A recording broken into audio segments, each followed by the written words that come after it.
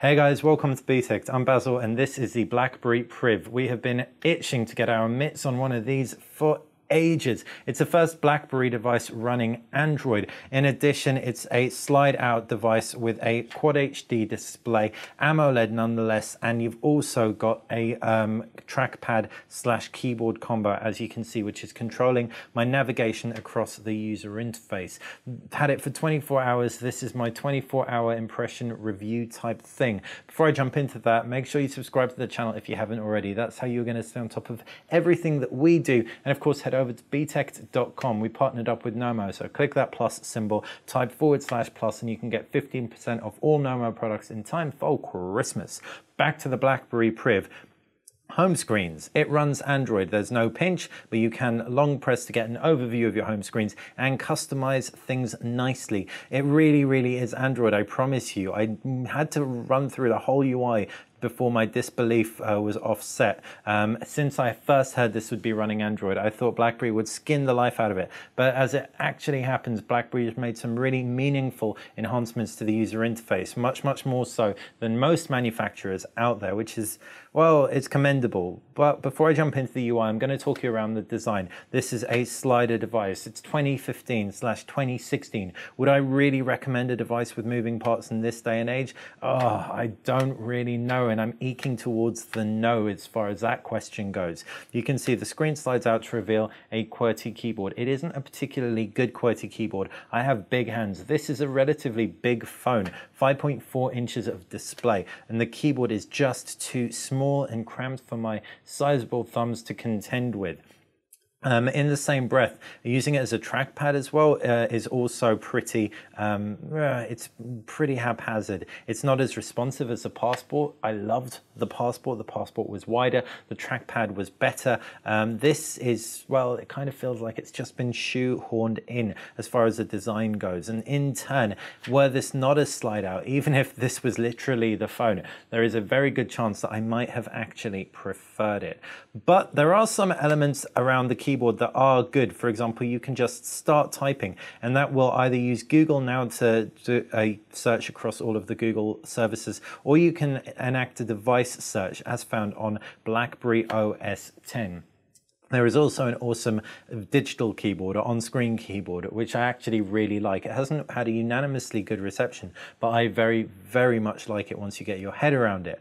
Right, design elements, 5.4-inch Quad HD display, very nice and sharp. You've got a mono speaker below the display. We did a speaker comparison, and it isn't as loud as things like the Nexus 6P, but it is around on par with the Xperia Z5 Premium and the HTC One M9 in terms of volume quality, even if it isn't super amazing in terms of audio quality. That sliding mechanism, as you can see, is making me want to slide it up and down non-stop. As a result, I don't have the hugest amount of confidence in the sliding mechanism's longevity. Also, our device, this is one we bought, by the way. This isn't a review sample, so it hasn't seen anyone else. It kind of creaks on the side a little bit. You can't see it, you won't be able to hear it, but boy, I can feel it, and that sets in a degree of worry. I really do like the feel in hand in a lot of respects, though. It doesn't feel thick enough, it doesn't feel weighty enough to be a slider device. BlackBerry have really managed to get some very slim parts on this thing.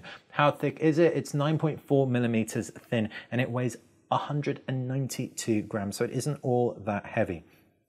You can see on the right hand side you've got volume buttons, and you've also got a kind of weird button here that acts as a shortcut to your settings in terms of notifications. I don't feel there's a necessary need for that button. Down at the base you can see you've got a 3.5mm headphone jack and a micro USB connector. Left hand side is a power button. Up at the top is a SIM card slot. Look how thin that is. That's crazy. That's a SIM card slot and a micro SD card slot. Around the back is that 18 megapixel rear facing camera with dual flash, one warm, one cool. We've taken a few pictures on this. The picture results do look pretty decent. Not mind blowing, not terrible by any means. The back is this kind of like weird Kevlar type material, very reminiscent of the BlackBerry Q10. And a few reviewers said it's super slippery. Well, they have very different hands to me, because this ain't going anywhere, he says now. Check back for the full review, and I may well have dropped it. Hope not though, because I do like this thing and I do want to use it more to really get my head around what BlackBerry is doing. I am a BlackBerry fan in a lot of respects. I really admired the innovation around the BlackBerry OS X.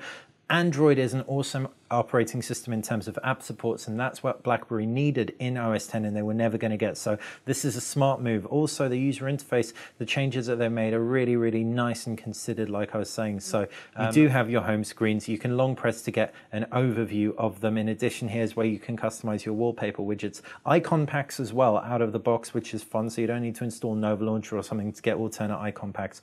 You can also jump into settings where you can set your wallpaper typing action. You can start searching when you type on your home screen, but that requires a keyboard. Some keyboard shortcuts, pop-up widgets, icon packs, which you can access the other way as well, and prompt when turning off applications. The multitasking view on here is actually very neat because you can see it lays everything in the same kind of style as it did BlackBerry 10, and I really, really like that. It's a better and more enjoyable kind of viewing experience, in my opinion, than the card system. So jumping out of that, I haven't noticed any slowdown across the user interface generally. So the 808 chipset inside with a 3 gig of RAM powers everything along relatively nicely. Although, as you can see, while I have installed a lot of applications on here, I haven't used it extensively. So I look forward to doing so and getting all my logins sorted out in terms of social media and loads of pictures taken, loads of benchmarks done, so you can really gauge exactly how it stacks up. Right. You can see the events are very, very clear. The notifications are very, very familiar. You do have an icon series below the main quick toggles, and this allows you to see exactly where your notifications are coming from. You can also quickly access your settings, and the settings looks very, very stock. There is swipe shortcuts option, and swipe shortcuts refers to when you long press, you can either go straight into messages, BlackBerry search, or Google search, which I really like the option to calibrate. As I swipe through, you can see there are some additional advanced interactions. So for example, I can flip to mute, flip to save power, and hold it to stay awake. If I was to jump out of that, there are not really too many crazy settings otherwise. Like I was saying earlier, really respect BlackBerry for having made everything very, very stock with their own customizations on here. Those customizations do include elements like that swipe in from the right hand side to quickly access your messages, your personal profile, your to-do list, etc. There is a BlackBerry hub of sorts here. BlackBerry has also installed a ton of its own applications. So you've got BlackBerry Messenger, Detect by BlackBerry, which is telling you exactly how secure your device is by its standards. And to be honest, that's kind of a gimmick for me personally, but it might actually be useful for organizations, etc., to just get a very, very quick snapshot view of how their devices are doing. You can also quickly add notes, add tasks, add contacts, add events, compose emails directly from shortcuts on your home screen, which is good. Interesting one, you can also check your battery level directly from a shortcut as well. So BlackBerry seems to have taken the best of Android and taken the kind of attitude that you can get these cool shortcuts on here, but people probably aren't using them. So let's create them, let's deploy them from the offset. If people want to get rid of them, they can very easily do so. But if people want to leave them, then that makes perfect sense. So if I jump into the widgets menu, you can see the widgets menu is actually to the left of the applications tray, and to the right of that is the shortcuts menu. So that's a really, really nice way of getting all of these quick toggles that people probably never really use in front of people so they can deploy them as and when. And that's the user interface. I really, really like it from the offset. I haven't used it enough to actually call it practical and tell you whether or not it would be useful in day-to-day. I'm just talking about what I think after 24 hours. What I also think is the battery's pretty impressive, not mind-blowing. It's a 3410 milliamp cell. Like I said, that's a Quad HD display, Snapdragon 808 processor, 3 gig of RAM, Android 5.1.1. So that kind of capacity for that kind of screen size is definitely respectable. I cannot wait to use this more. I'm absolutely torn at the moment because I've got the Z5 Premium and I've got the Priv. I've used the Z5 Premium now for 48 hours, the Priv for 24. The Z5 Premium delivers an experience that I've seen very often in terms of it's a Sony device. It acts like a Sony device and it performs well like a Sony device. So I want to use it because I'm reviewing it, but this is something different. Even if I don't love the keyboard, I really would rather be using this right now, and I never thought I'd say that because I was super stoked as soon as the Premium landed. Hopefully that all makes sense and you found this insight useful into my first 24 hours with the Blackberry Priv. There you go, said I wouldn't drop it, kind of just did. If you did like it, then click that thumbs up button, and if you like BTech, subscribe. That's how you will be staying on top of everything that we do. Thanks for watching.